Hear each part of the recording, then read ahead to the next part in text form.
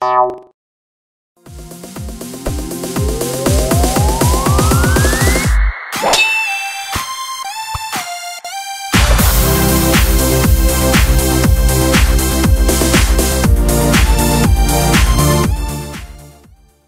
on Radical Toys, we're going to be taking a look at Masters of the WWE, The Fiend, Bray Wyatt.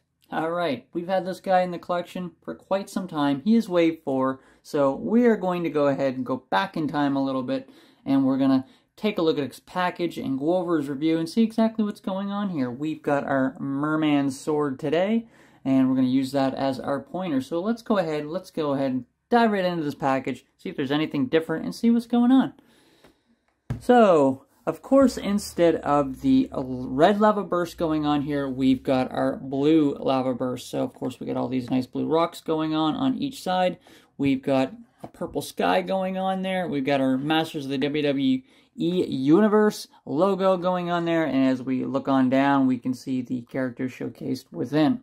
We see the mini comic going on there, and you can even see these little skulls on the side because these are like the ring that you can buy, and they're like little lasers for the ropes. It's pretty cool. And of course, it looks like Castle Grayskull for the mat.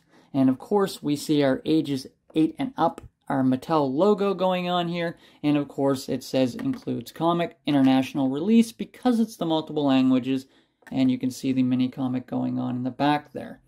As we flip him on around here, we can see the art going on here at the top, just like we would expect in these lines, just like the Masters of the Universe Origins. And of course, we see him himself going on there, our Fiend, and of course, we see Macho Man. And I can't remember, Rey Mysterio, I think that guy is there in the corner, if I'm not mistaken. You guys can let me know if I'm wrong. And of course, this is our cross cells going on here in the background here. And of course, everybody that's in this wave. So we've got Seth Rollins there. We've got the Fiend himself. We got Mr. T. And of course, Jake the Snake, which we had done reviews on these two characters already. And of course, we can see that he doesn't have action features. However, he's got some accessories that we can swap out here. And you can move his neck, and it even looks like you can move his jaw going on there. So we're going to have to check that on out.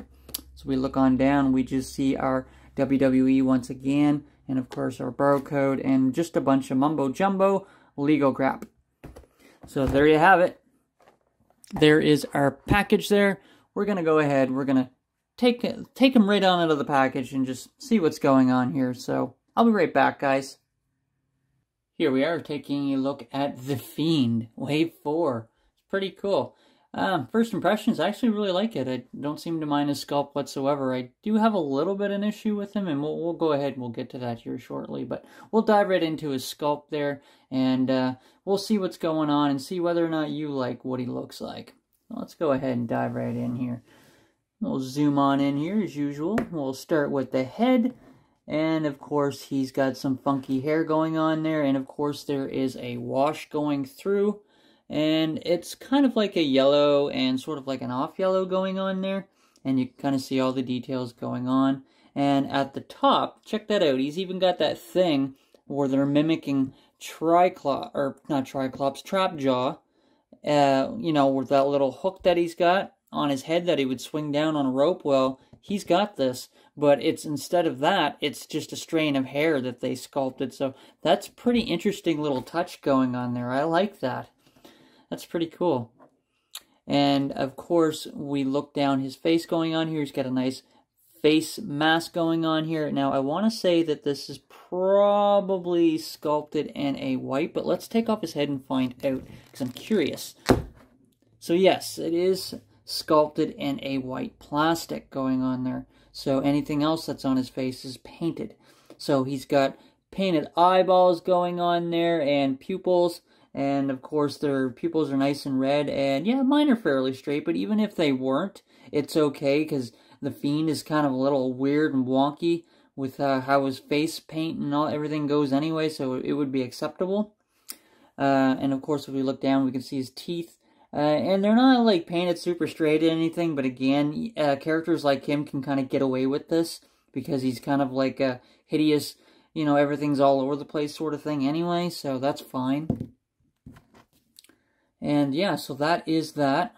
I want to talk about this right away because if I don't, I'll forget. But he's got like a articulation joint in his jaw, and you can kind of see it's on a hinge joint there. But I had to heat mine in hot water, even to move it. Like, I couldn't budge it whatsoever. So once I heated it up, I was able to move it, but it still wants to stay stiff. So I don't know what mine might be connected on, but I have a hard time with it. And as you can see, mine's starting to slowly kind of raise on its own. But I just kind of want to talk about that. It's not really an action feature. It's just an articulation point that he has in his head. So I thought I'd kind of go over that right away. You can see that he is done in a skin tone plastic going on there. Actually, I want to say the chest is actually done in a black plastic because this is definitely painted. As you can see inside, it's black on one side. So you can tell that the skin tone here around this neck area is the paint. And there we have it. But it is very, very close to the actual skin tone. Like, it's fairly close. I mean, you'd probably have to look really, really close to notice that it's not the same color, but it's well done. And anyway, like I said, he's got that standard He-Man buck going on there that you would see in the Origins, because this is exactly what these parts are shared with, is Masters of the Universe Origins, and same with the arms. And of course, he's got hands that are sculpted just in black plastic going on there. And of course, both hands on both sides are the exact same. They're just the holding the weapon type of pose, weapon or hands that you get going on there. So they're pretty sharp. As we get going down to the waist area, you can see that it is, let me see here, yep, done in a black plastic. As you can pull his waist off there, you can see. So the red stripes are being painted on. They are nice and even. They actually look pretty good. I'm pretty impressed with that. As we get down, we can see that he's using the standard black boots going on there, and you can see the sculpts going on in the laces. You look at the bottom there, you can see that he's got his number, and of course, he's got the peg holes for his feet. That's pretty cool. And that gives that. So there is his sculpt, and of course his back is the same idea. It's the exact same that you would see from He-Man or Man-at-Arms. And there you have it. Let me see if I can stand him back up. Probably not. This is the part that I always have trouble with, is standing these guys back up when I'm doing it on camera. When I'm not on camera, I can always stand these guys up, no problem. Maybe he'll stay, maybe he won't. But what I wanted to do quickly is just kind of go over the mini comic. So here is our mini comic going on there, and you can see that it has him, and I believe that's Triple H there in the corner, and Seth Rollins on the opposite side with that cool flame sword that he has. And of course it shows the characters on the back. Now this is international, so there's not going to be any chat bubbles. You're not going to be able to read this. And when you open it up, it's literally just one page. It's just the front cover and the back cover. So that's all there is. But you see the Fiend going on there. We see Jake the Snake and somebody pretending to be Prince Adam. But I don't know who that actually is supposed to be. But there you have it. There is our mini comic.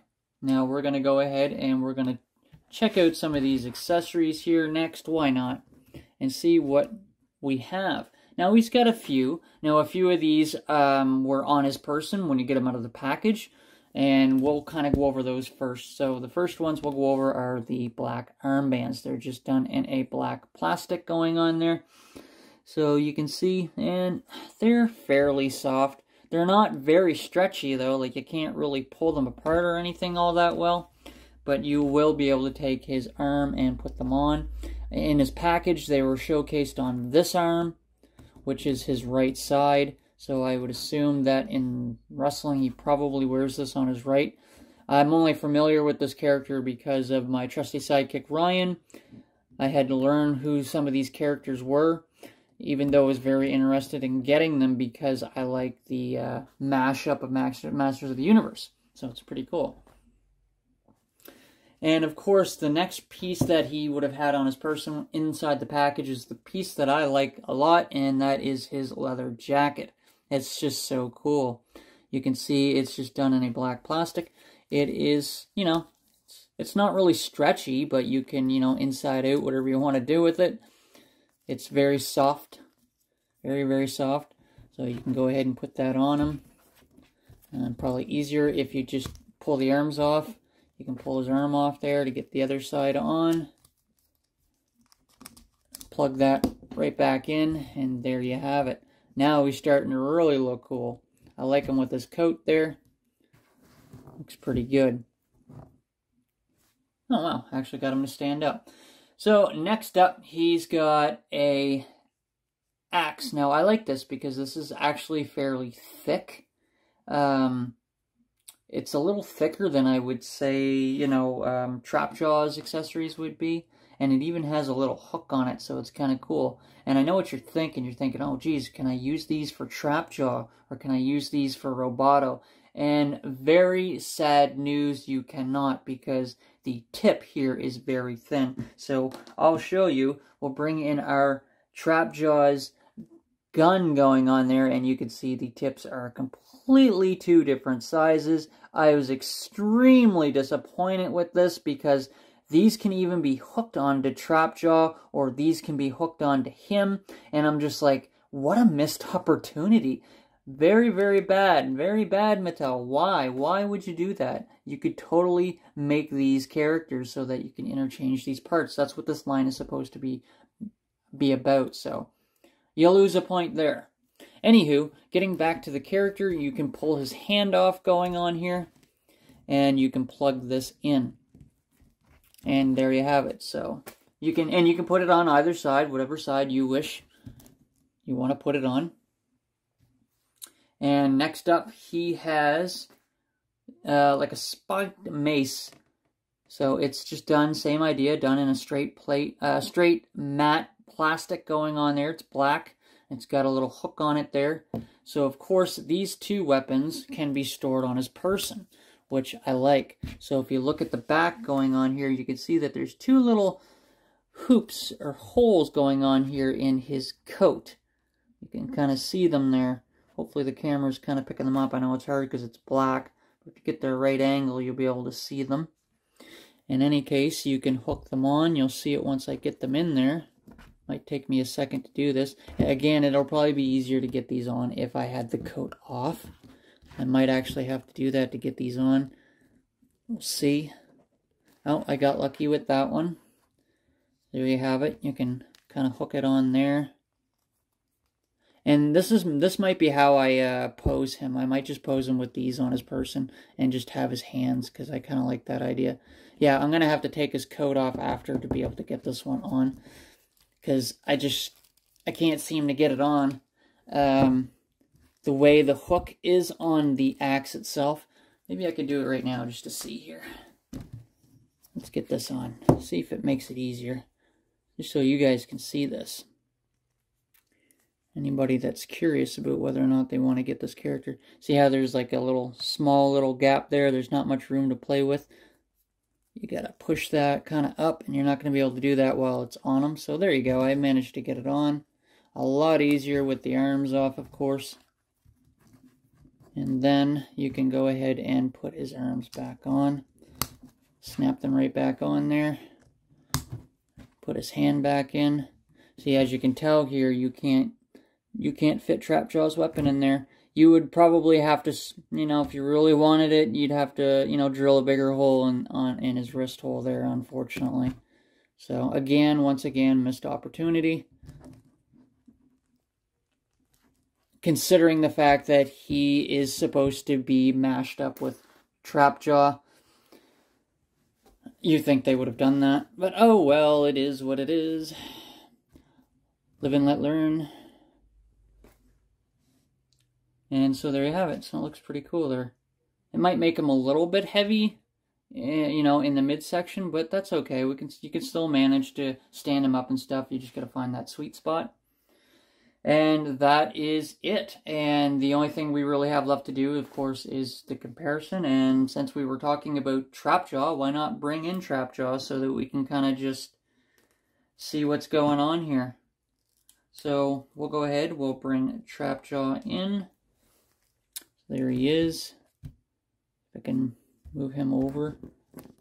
And oh, look at that. Managed to stand Trapjaw up pretty easily. So there you have it, guys. There is a front view. We've got a side view. And of course, we've got the back view. So there you have it. That's pretty cool.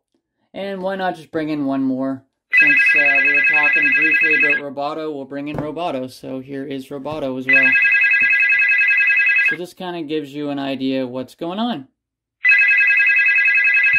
It's pretty cool. So there you have it, guys. There is our Fiend, Bray Wyatt. Pretty cool there. And yeah, so it's pretty cool. So that's it, guys. We're going to just do a final thought here. Final thoughts with this guy.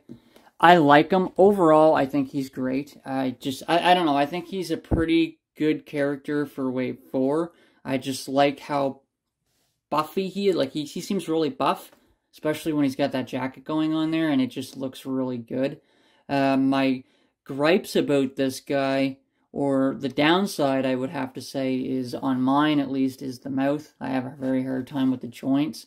I don't know what it is with mine. I should be able to hinge that joint up and down. And of course, you know what? We didn't actually go over the articulation, so we can go ahead and do that. But you know what? Their standard is what you would see in Masters of the Universe anyway. So you can, you can hinge it up and down. It's got the ball joint, so the wrists or the elbows can twist. The hinge vertically or horizontally, I should say, on the wrist joints there. And of course, the waist is a swivel. Knee joints, exactly what you would expect. The hinge, boot cut swivel.